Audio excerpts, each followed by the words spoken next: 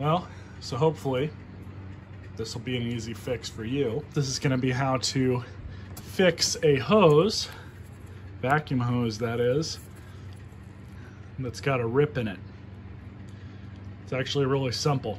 I should also mention that this should work for any vacuum that's got one of these vinyl or Tygon or some sort of synthetic rubber tubing. So for this vacuum, a new hose is $45. So I'm just gonna try and fix it this way. So the first thing you're gonna do on this machine is pull the hose back just like this, and then it's usually on, you usually spin it clockwise instead of counterclockwise, and it'll come right off. Just like that. So now we have better access to the hose.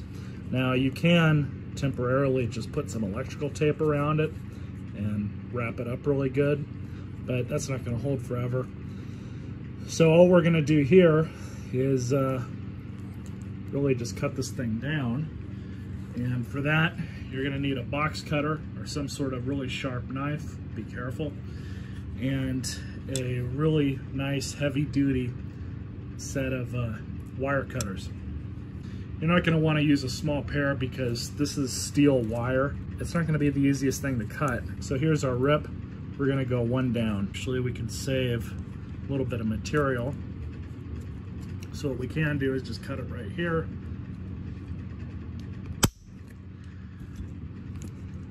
Going to very carefully. You really don't want to cut yourself doing this either. But you can cut most of it off. So I'm just carefully kind of cutting this out. You don't want to expose too much of the wire, but we should be okay here. Now, if you'll remember, this thing is kind of bent, so I could probably cut it down a little bit more and be happy. But like I said, I want to try and save as much of this material as I can. So we're just going to try and reinstall this how it is. There we go.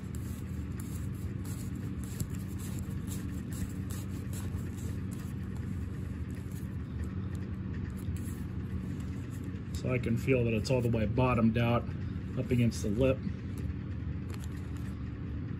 So that's much better. So there you go.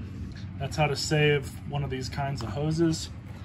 And you can also go through the other side here just to make sure everything's okay. But hopefully that'll save you a little bit of money. Stay tuned for more videos.